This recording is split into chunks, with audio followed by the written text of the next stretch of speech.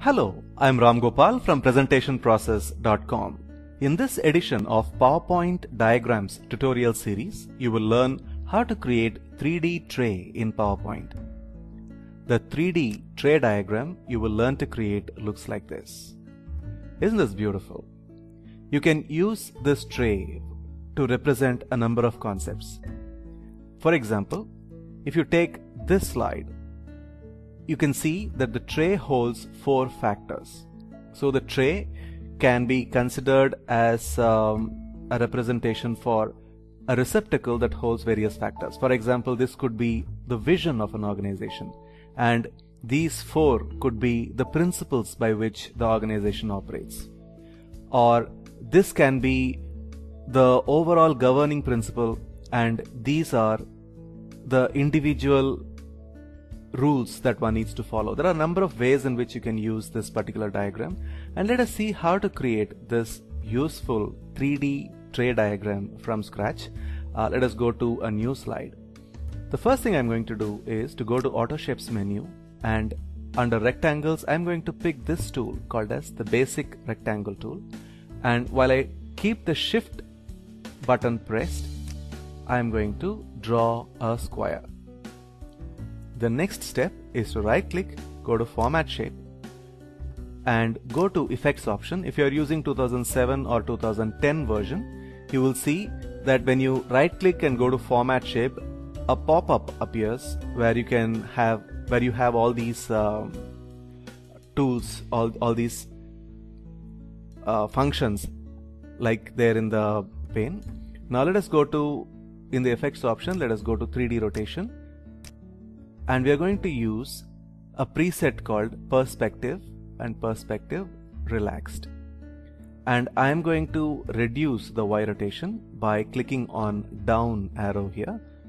As I click here, I click till the time I feel that this slant is adequate.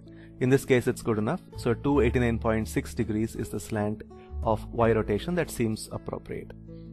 The next thing is to go to 3D format for us, and let us go to top bevel, and in top bevel choose the bevel preset called as slope. So click on it. Now you can see that the shape already has the look of a tray. We are going to accentuate that even more by increasing the width and height. Instead of the default 6 points for width, let us make it as 11 points. And the height, maybe we can have it really deep, say 36 points. Now as I do that, you can see that the tray gets formed automatically. I can remove the outline, and instead of the regular fill here, I can go to picture or texture fill, and since I already have this picture, it is included. Otherwise you can go to the texture and you can use the medium wood texture, or you can use the oak texture, or if you want a stone kind of a look, you can have this. There are many ways in which you can make the diagram look. So I am going to choose the oak texture for the background, and to give it a shadow, I am going to choose the shadow option under Effects, and the preset I am going to use is under Outer, and it is called as Offset Center. Since the shadow is not clearly visible, I am going to increase the size of the shadow to 106%. Now I can see the shadow properly. Now all that is left for me to do is to include these balls into the tray and write my text to the right, and that is how you complete the diagram. If you want to learn how to create the 3D spheres, you have another tutorial available in our channel, so you can always refer to that one. So that is how you create 3D tray diagram in PowerPoint. Now, when we think about including various factors or 4 factors emanating from a central factor and things like that, there are quite a few very interesting examples available in our PowerPoint CEO Packs Volume 1 and 2. Let me show you the first example of 4 factors coming out of a central one. This is about 4-sided framework. This is the central factor, and you can have a text that talks about this whole framework, and then you have the 4 factors represented by 4 text boxes here, and you have another example. In this case, we talk about the 4 related issues. So central factor, and then 4 factors emanating out of the central factor. This, if you want to talk about the central factor, you can write. And let us talk about the 4 related aspects. Another one where we talk about in the rim, what are the factors? So that means they are all connected. So the first one, the second one, third one, and fourth one are all connected, and the ring represents the connection.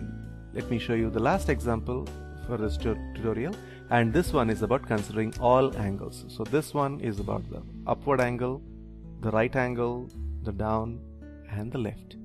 So how the various directions taken for a particular decision would affect can be represented by this. So there are very interesting ways in which you can use a simple concept of 4 factors, and 3D tray diagram is one such example of 4 factors held in a particular concept. If you are a busy business presenter who doesn't have the time to create such professional looking graphics for yourself, you can always take a look at off-the-shelf solutions like our PowerPoint CEO Packs Volume 1 and 2. The 2 CEO Packs have more than 1,600 fully editable charts and graphics for CEOs and busy business presenters like you. Just choose the template that matches your thought and replace the sample text with your own text, and your business slides get ready in no time. Creating professional quality business slides has never been easier. Hope you liked our tutorial on creating 3D tray diagram in PowerPoint. If you want to learn more such tutorials, if you want to watch more videos, if you want to read articles that talk about the presentation skills and PowerPoint skills, you can always visit us at presentationprocess.com. Thanks a lot for watching the video, and happy presenting.